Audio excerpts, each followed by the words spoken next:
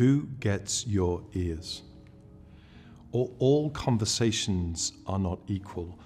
All listening is not equal either.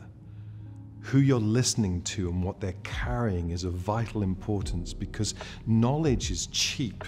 In fact, it's free. There's so much knowledge available in this world. There's so much information available in this world, but wisdom is rare and expensive. So choose who you listen to, and choose what you're watching, and choose for experience, and choose for wisdom. Choose sage wisdom. Listen to it, suck the marrow out of it, sit at the feet of it, learn from it, pass it on where necessary, but choose who has your ears and your eyes and your brain and your heart.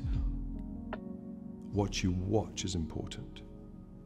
What you listen to is important. What you read is important. Who you become is vital.